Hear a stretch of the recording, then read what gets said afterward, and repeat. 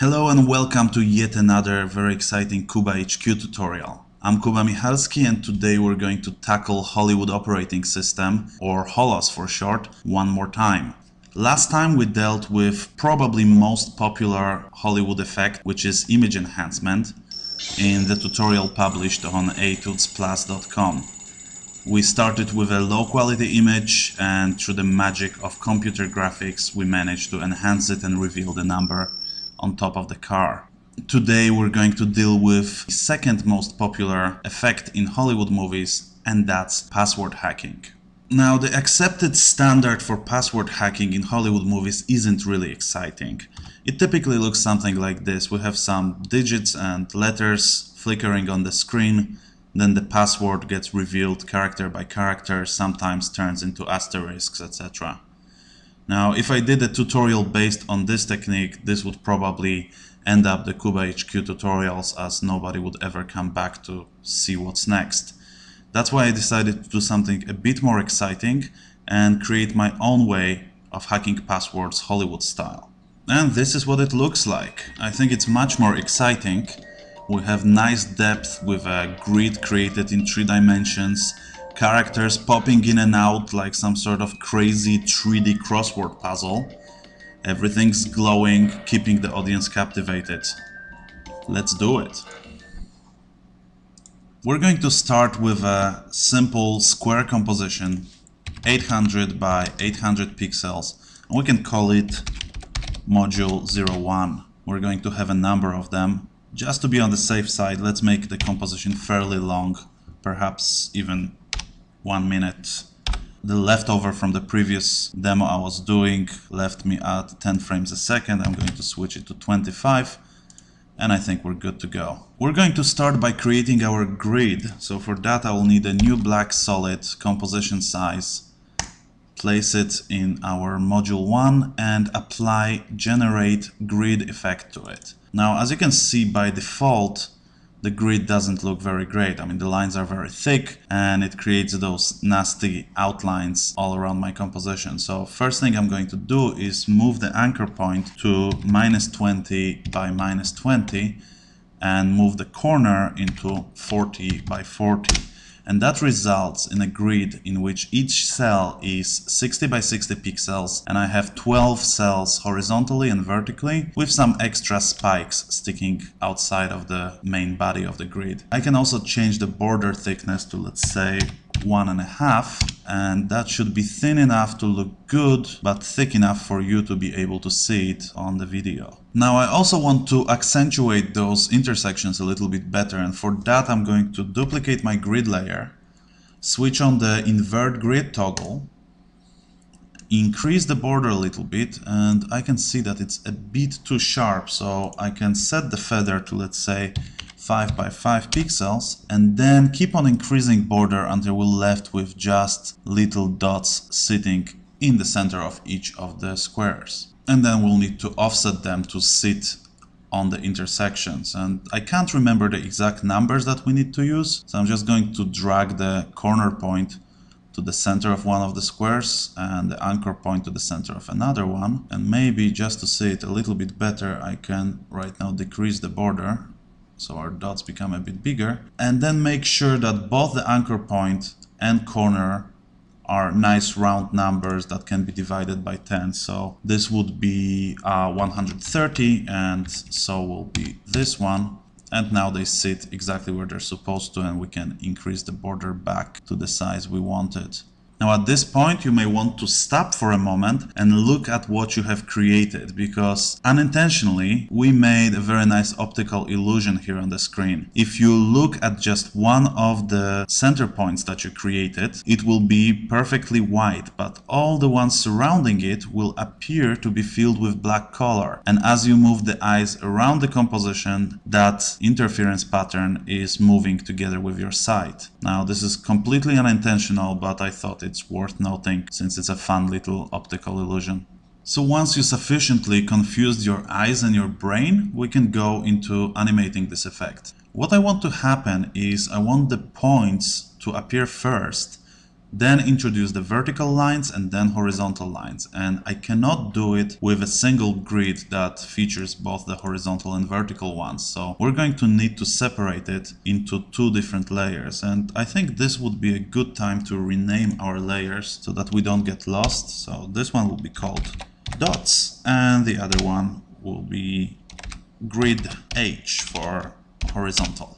And to turn this grid into horizontal lines, I just need to go to the corner property and increase the X value until there are no vertical lines remaining. In other words, I need to move the corner point outside of the screen on the right side. And let's turn it off for a moment right now and concentrate on our dots. All the elements in this composition are going to be matted with a feathered soft circle. So let's create that right now. I'm going to make yet another solid, maybe rename it into matte. And right there in generate category, I'm going to apply the effect called circle. And from the get-go, I'm going to switch its mode, and you cannot see it because the menu extends the recording area. I'm going to switch the mode into stencil alpha. And what that does is creates a matte, exactly the shape of our layer. And as we modify it, we can control what's visible and what's not. If I toggle the transparency grid, well, we can't see much because our dots are white. Yeah, if we zoom in, we can see that everything is transparent except for our dots. All right, let's set it up. I would go back to our black background, increase the feather to, let's say, 100, and then keep increasing the radius until we reach the state where the dots are barely visible around the edges. And if I switch on my grid right now, you'll see that it's as well affected by that matte. So this is a pretty good technique if you don't want to create a separate matte for each element in your composition. Let's switch this grid off once again for a moment and just animate our matte. So we're going to start at 0 seconds, bring the radius to 0, create a keyframe, go forward 20 frames. You can zoom in a little bit and maybe even reveal those keyframes, and then increase the radius to our desired size. And I think around 330 is quite good for us. I can also hit F9 to ease this one and collapse it back. So if we right now preview it, we have a nice little intro to this particular composition. Next, we'll want to animate our grid reveal. So let's turn it on finally. Navigate to transitions and choose linear wipe.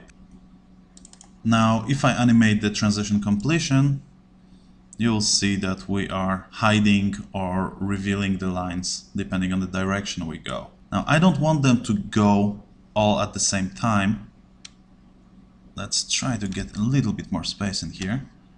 So first of all, I'm going to turn it around and then adjust the angle to, let's say, 135 degrees. That should do it nicely. Maybe increase the feather a little bit so the transition isn't quite so harsh.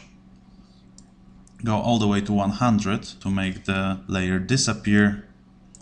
Go 10 frames ahead, so we're starting at the time code of 10. Keyframe transition completion. Go 20 frames ahead, bring it down to 0. And this should work for us. Yeah, so the lines start animating while the dots are still revealing. This way we don't fall into this animation where every element waits for the previous one to stop. And we can now also add the vertical lines. And this is going to be fairly simple. We'll just duplicate the grid H layer, rename it into grid V for vertical, and rotate it minus 90 degrees. Maybe also we can offset it, let's say 10 frames. This is all looking good, maybe except for the angle. I will drag the left ones to reveal first, so let's quickly adjust this. I can just type minus 45 in here, and now we're done. One last adjustment that we could apply in here would be to set the transparency of all the layers to, let's say, 75% and switch their mode to additive. So it's add in the menu. Let's give it a last preview. All the reveal is looking nice. horizontal ones come in, vertical ones come in. Fine. So we're done with setting up the grid, and now we need to prepare all the letters of the alphabet and the crossword effect. First of all, let's clean up a little bit. I'm going to select all the layers that create the grid and shy them away. And also I'm going to switch off the matte for now, because we really want to see the size of the grid. And maybe we can also go forward to, let's say, 3 seconds, where everything is revealed and we don't have any animation happening. It would be quite typical for Hollywood to use some hip, techy looking characters, but interfaces are all about legibility. So I'm going to go with Georgia. It's a very nice clean typeface that will look great for this composition. Let's make sure that our paragraph is set to center. Click inside of the first box and we start typing. So we type A, enter B, enter C, enter D, E, F, G, H, I, J, and we need 12 of them, so let's see how many we have. 2, 4, 6, 8, 10, K, and L. Alright, now they don't quite well fit in our place yet, so I'm going to move the A right to the center of the first square and increase our vertical spacing to 60, which is the size of our boxes. At this point you may wonder, why am I typing those letters vertically, not horizontally? And the reason is, as they appear, I don't want the viewer to realize that each letter actually sits always in the same place. If we would type it horizontally, it would be quite easy to spot, but the vertical positioning is much harder for the eye to recognize, and it will look much more random as the final effect. So now that the first column is done and ready, we just need to keep on duplicating it, changing the characters and filling the screen up. So let's make a copy, move it to approximately the center of the next box, double click, and I believe we finished on the letter L, so we'll go M, N, O, P, Q, R, S, T, U, V, X, Y, and I think that's all the space we have in there. Let's just make sure. Yep, another copy. Move it to the side, and this time we go starting with Z and then going through the digits. So Z, 1, 2, 3, 4, 5, 6, 7, 8, 9, 0, and the letter A. Now the only problem that I see right now is that in Georgia some of the numbers are lowercase, I guess. They do not sit in the center, they are aligned much like the lowercase q or p would be. So we need to fix those, and I think the easiest way would be to just use the text animator in here. So with the 4 selected, I'm going to animate position, and that creates a range selector only around 4. So I can now bring it up a little bit and do the same thing for 7. Animate position, bring it up, and let's see, do we have any other strayways? Well, maybe 9 as well. So animate position and move it back up. Well, there's 5 as well. Okay, maybe not such a wise choice of font. It looks nice, but it's a bit of pain in the neck to adjust everything in here. Alright, this should do it. And our next column was going to go from B to M, the following one from N to Z, and so on and so forth. So why don't I just pause the video right now, fill it up with text, and I'll see you on the other side. Ta-da! Just like in a good cooking show, here's the one we prepared earlier. The grid is right now filled with letters and numbers, and as you see, the whole thing looks fairly random, and it takes a moment to realize that if you read the whole thing vertically, all the letters and numbers are actually in order. Our timeline grew somewhat.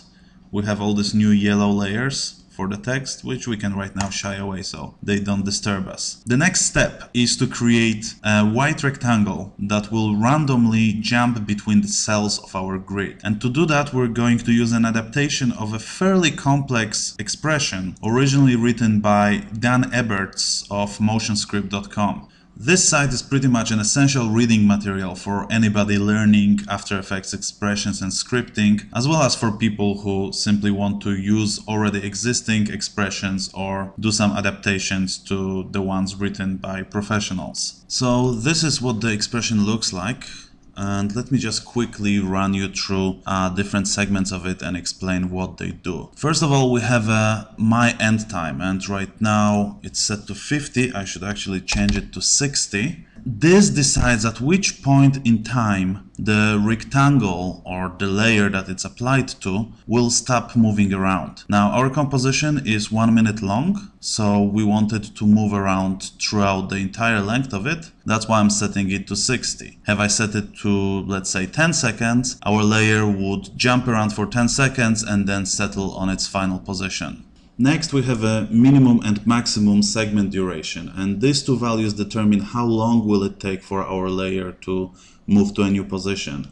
I want my layer to always stay in one place for 20 frames and then move to a new location. So I set both values to 0.8 seconds, and in 25 frames per second timecode, that results in 20 frames. Minimum and maximum value, those determine the output of our expression, and since our grid is 12 by 12 cells, I set it to oscillate between 0.0 and 11.99. If I set it to 12, I would have a very small chance of my box actually jumping to a cell number 13. So I have to set it just below 12 in order to make sure that it stays within the boundaries that I set for it.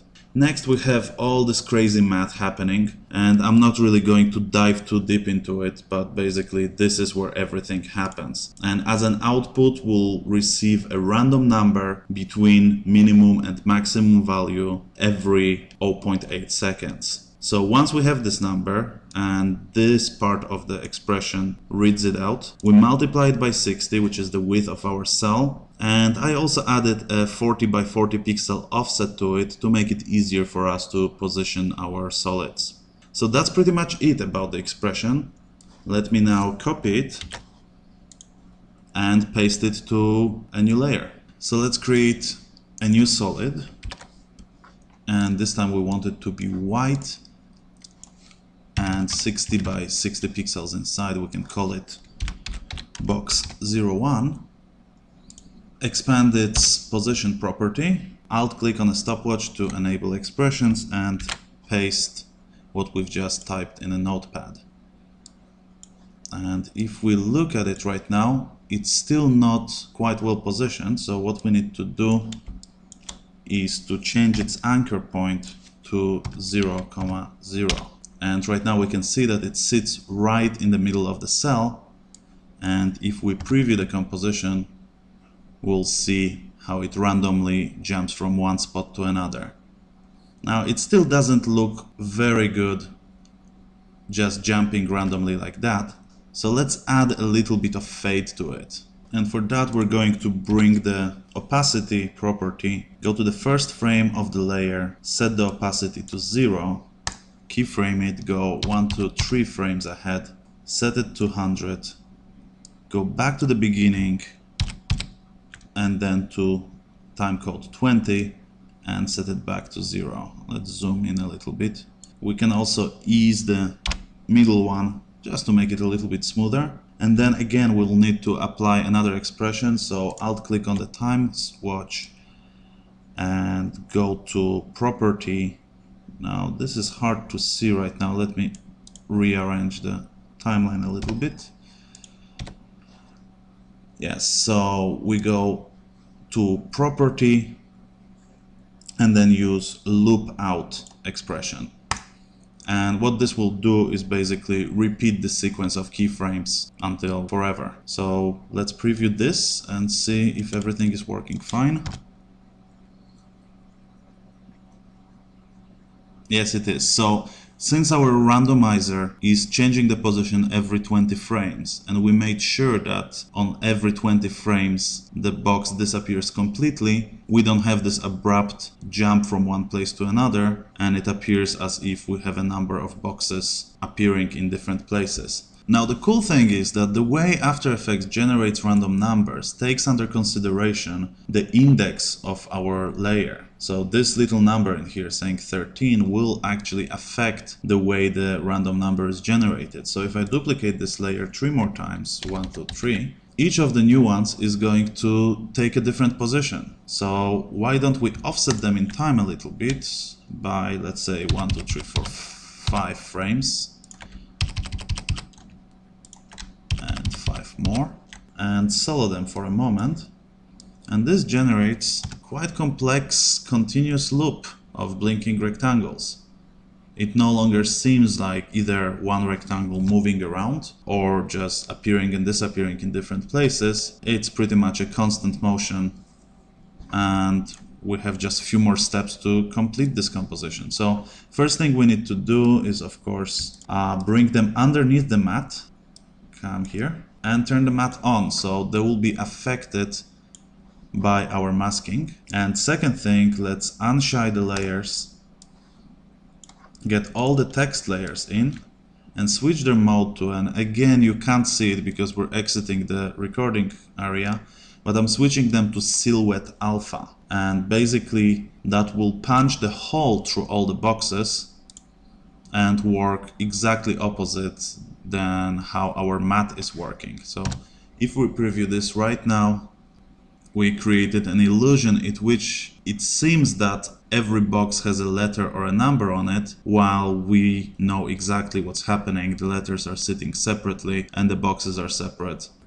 If we look at it with the transparency on, we're actually punching nice transparent holes through our composition. So we just have one more thing to do in this composition, and that is to offset our boxes a little bit more so that the lines draw themselves first and then we start blinking the numbers and letters. And I think 1 second and 10 frames should be just about enough. So I'm moving all the layers ahead a little bit, and that concludes this part of the tutorial. Our module is ready, and right now it's time to construct the whole contraption in 3D. Well, After Effects 3D, that is. Alright, let's get on it. First of all, I'm going to need to have 13 copies of this composition. So let's create 13 different modules. And just as the index of the layer affects the randomization of our script, so does the name of the composition. So you can see we're at the time code of 2 seconds in module 01, and we can see 5, 6, and Z on it. If we open module 02 and go to the same time code, we can see a completely different combination. That's going to help us keep everything nicely randomized and unrepetitive. Let's now create one more composition, and that's going to be called Axis 01, and it's 800 by 800 pixels at 25 frames a second, 1 minute long, exactly like all of our modules. And we're just going to take all the modules and dump them inside. Are they centered properly? Yes, they are. Next, we're going to turn them all into 3D layers and use an expression to offset them in Z-axis. So to do that, let's unroll the property for position from module 1 and 2 and start typing. First of all, I want to create a variable which will read the index number of the layer, subtract 1, and that will be used to drive the offset and make it different for each of the layers. So I'll write x equals index minus 1, semicolon, next line, y equals, and I'm going to link to the position of module 01, semicolon, and finally y plus open parenthesis, open square brackets, open bracket and then square bracket, 0, 0, 60, close the square bracket, times x, and close the normal bracket. And this basically offsets my module 02 by 60 pixels in Z direction while keeping both x and y the same as the original. Now, in order to copy-paste this expression to the other layers, I need to create one keyframe. This keyframe is not going to really do anything, but basically help us carry the data over. So with that keyframe copied, I can right now select all the other layers and paste the data in there, and we can already see that we're starting to get a nice 3D structure in there.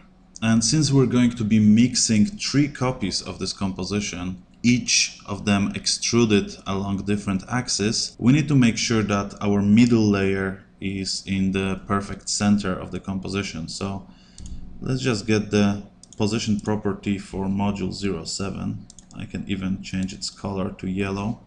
And we see that right now it's offset by 360, so I'm going to move module 01 to -360, effectively zeroing the middle one and placing it in dead center of the composition. And finally, now that we're done with all the spatial offsets, let's do the temporal one as well. I'm going to maximize this panel so we can see it better. We select all the layers, right click on the first one, go to Keyframe Assistant, Sequence Layers, and type 59 seconds and 24 frames. So basically 1 frame less than the entire length of the composition with transition set to off. And that's going to make each layer start 1 frame later than the previous one. And finally, let's adjust the transparency a little bit. If we look at any of the modules, we'll see that the center is perfectly opaque and it gets more and more transparent as we travel towards the edges. Now in our axis composition, everything is exactly the same opacity, making the entire composition look a little bit too blocky. So why don't we do that right now? Let's select all the layers, hit T for transparency, and we're going to keep module 07, the central one, at 100, and then as we come towards the edges, we'll gradually lower the opacity until we hit, I think 5% would be the last one. So have 60, 40, this could be at 20, 10, and the outmost ones would be 5%. So let's have a look at it. Yeah, I think this did the trick. The whole thing looks more like a sphere right now rather than a cube. And perhaps one last tweak that we could do in here would be to change the mode of all the layers into add. So we gain some nice highlights as the whites overlap with each other. And I think that does it for our axis composition. And now it's time to put it all together. So to do that, I'm going to create our final composition. So this would be our password hacking, or even HolOS password hacking, and I'm going to use a widescreen PAL with square pixels. The length remains the same, 25 frames a second. Widescreen always looks nicer. And let's drag the axis 01 into here and turn it into a 3D layer, then duplicate it twice. And if we go a little bit ahead, maybe to 25 seconds, we can right now see how the whole thing looks. Now, we may feel like it's 3-dimensional, but as soon as we look from a different direction, we'll see that we're still dealing with a flat layer. No worries, this will turn into 3D in just a moment, but first let's do a little bit of rotation. So for the second layer, I'm going to use the Y rotation and turn it positive 90 degrees. And for the third layer, I believe that should be X, and we'll move it to negative 90. We can also offset them a little bit while we're at it. So let's move this one, let's say 30 frames ahead and another 30.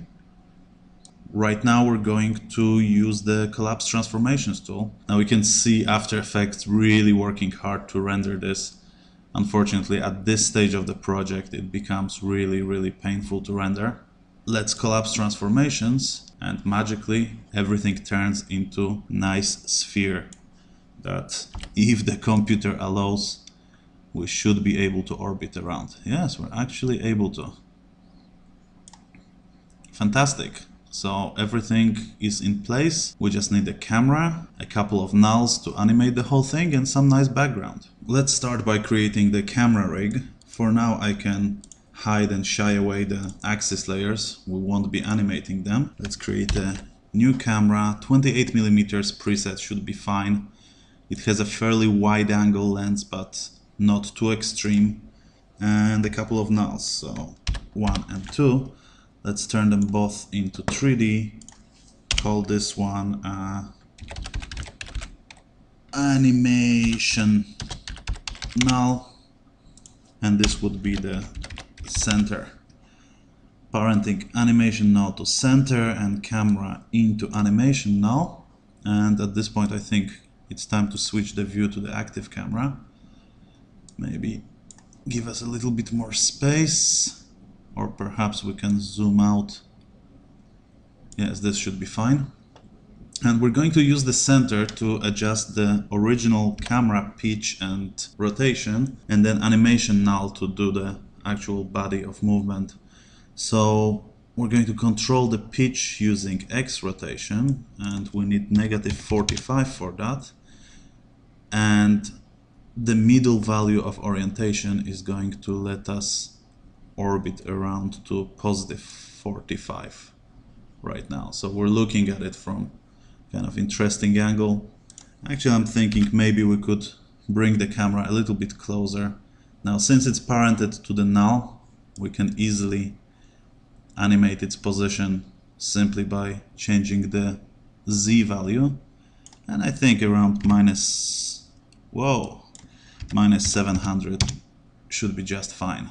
And at this point we can really see the computer starting to struggle with the rendering of each frame. So let's lower the preview resolution to 1/3, collapse the center, collapse the camera, and unroll the rotation for animation null. And we can also shorten our composition to the length of 15 seconds. I know we prepared everything for 1 minute long, but it would just take insane time to render the whole thing. So shorten it to 15 and trim comp to work area. Okay, so let's zoom back in so we can see the frame a little bit fuller and adjust our rotation properties. So we'll want to be a bit more towards the left and perhaps a bit higher up in the beginning. So I'm setting it to -45, let's say 20. Let's keyframe all the rotations in the beginning, well, actually orientation as well. Go to the end and find some nice angles. So it would probably look nice to do a really strong swing in here and also turn it more towards the right. It takes a moment to adjust the whole thing, but you can do it per taste. Maybe a bit of a rotation here. And this is looking pretty good. So this is what our current animation looks like rendered at half resolution. I'm pretty happy with it, but I think we could add a little bit of wiggle to the center rotation just to give it a little bit more randomness and kind of handheld feel. So let's expand the rotation properties, apply wiggle expression to orientation, and that would read wiggle, let's say once a second by 5 degrees. We shouldn't go too far with it. And this should render much faster right now, but I'm still going to pause and resume once it's done. So after running a preview, I realized that the values of 1,5 on the wiggle were way too high and created really chaotic animation. I lowered it to 0.5,5, and this is the final result. I think it's looking pretty good. So let's do the background, add some shine, and render.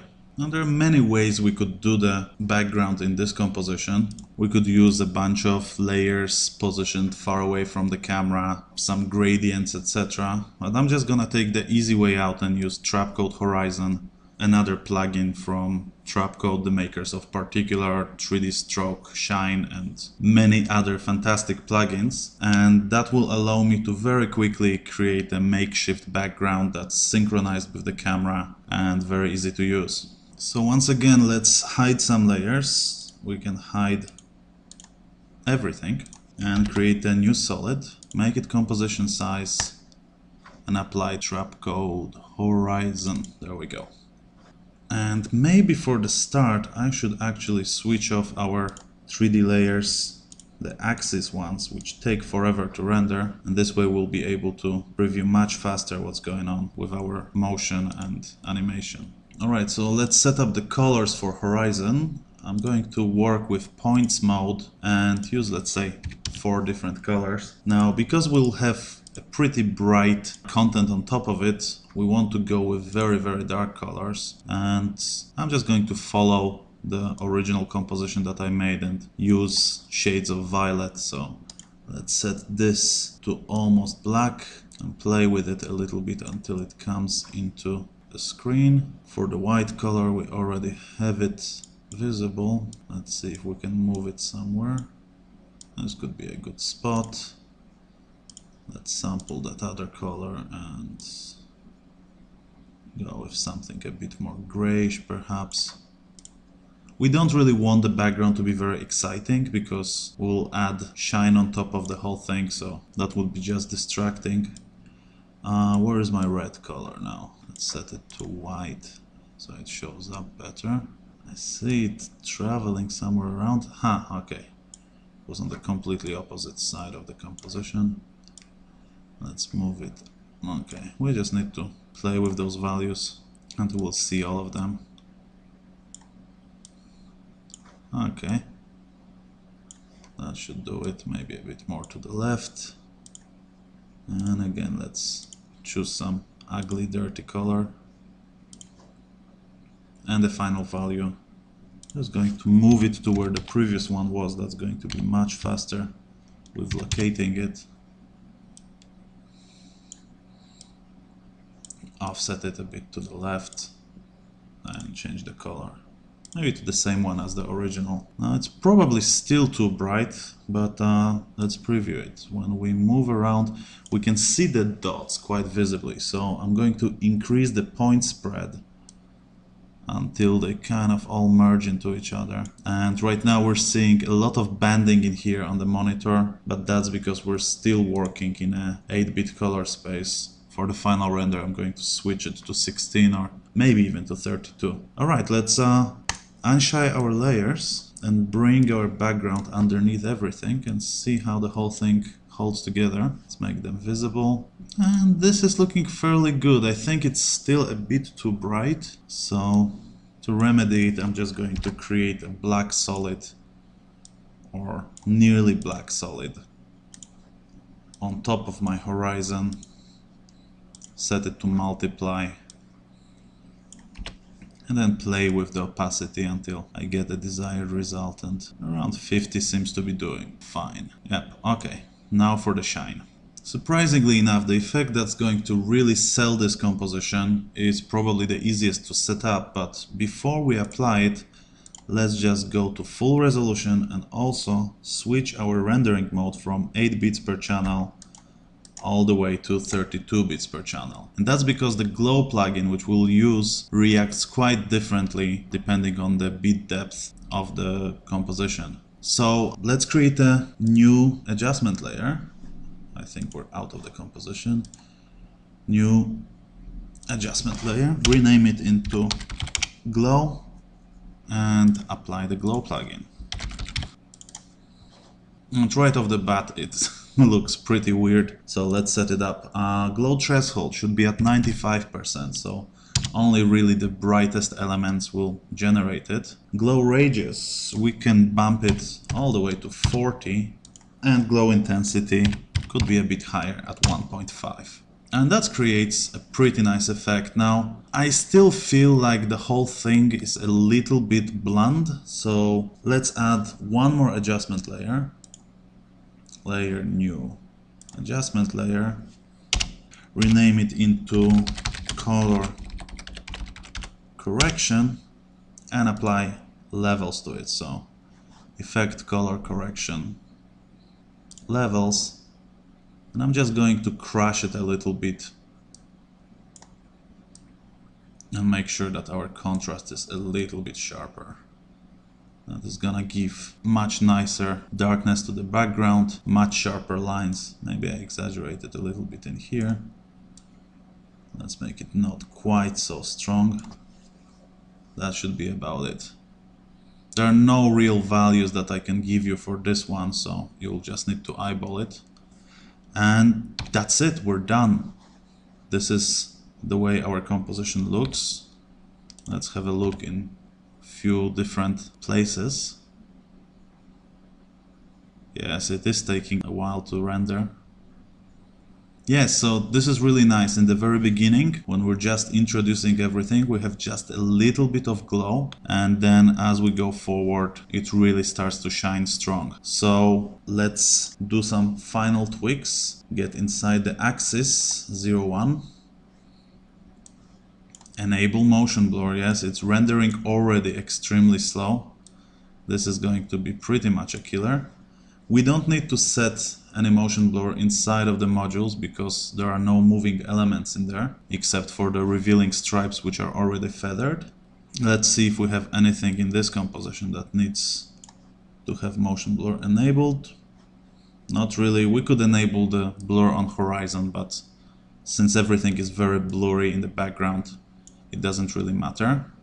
So now it's time to gear yourself with a lot of patience and hit render. So here we are, the render is ready. The preview took approximately forever to render. So I aborted it and rendered a 32-bit floating point TIFF sequence instead. I can now use it to show you the final result as well as encode it into the preview for this tutorial. Thinking back, it could have been a better idea to render just the 3D data on black background as a TIFF sequence and then use that image sequence for compositing the glows and colors. But regardless, it's looking quite beautiful and I hope yours turned out as well as mine did. For QubaHQ, I'm Kuba Michalski and I'll see you next time.